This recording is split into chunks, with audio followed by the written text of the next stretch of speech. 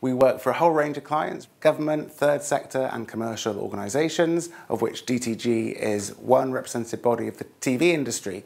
We first started back in 1999 when we were employed to work on the concept of immersive television, so HD, 3D, surround sound. Around 2001 we were reoriented to focus on the usability of digital TV remote controls, so consumers' primary handshake interaction with a digital TV experience.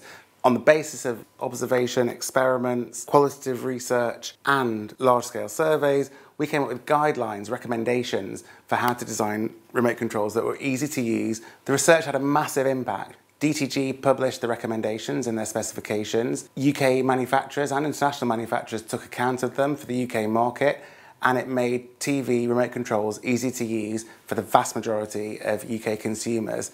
We managed the specification for the UK terrestrial television service, and when we wanted to find out what people felt about the way they use television, the way they use the equipment, the way they use the remote control, i2 Media Research at Goldsmiths were the obvious people to talk to because they have a research and evidence-based approach. So when they came up with their conclusions, we were happy to incorporate them into our D-book, which is the specification for UK television.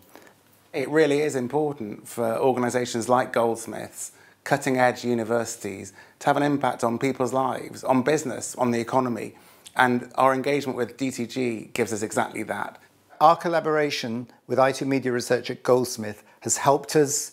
At times it's pushed us, it's inspired us to deliver the most accessible, functional and usable television service in Europe.